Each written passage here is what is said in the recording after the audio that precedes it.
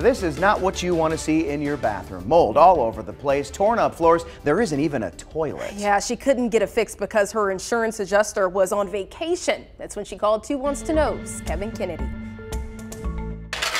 Christy Pike is in a perplexing predicament. This is what I found behind the wall. A leaking toilet to blame, the bathroom floor destroyed. The floor had rotted out or, got so soft there was nothing to attach to keep the toilet from moving. The tile ripped up, the toilet removed. Christy reaching out. Hi, Christy. How are you today? I'm doing wonderful. To her insurance provider. Her bathroom has been like this for almost 2 months. Very frustrating.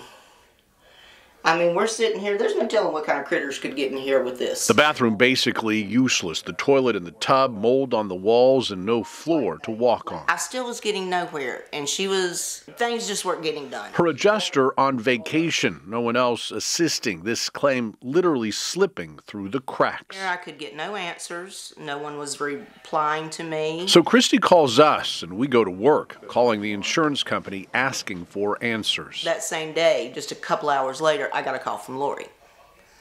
And, okay, yay. Lori is the adjuster. A few days later, contractors are back at the home. Very glad y'all were involved now. The bathroom repaired and back in service. I honestly believe if I had not called News 2 or sent, a request into you, I honestly don't believe I would be as far as I am now. A fix that should have taken 2 weeks max took 2 months, but it's done now. Christy flush with joy. Kevin Kennedy, 2 Wants to Know.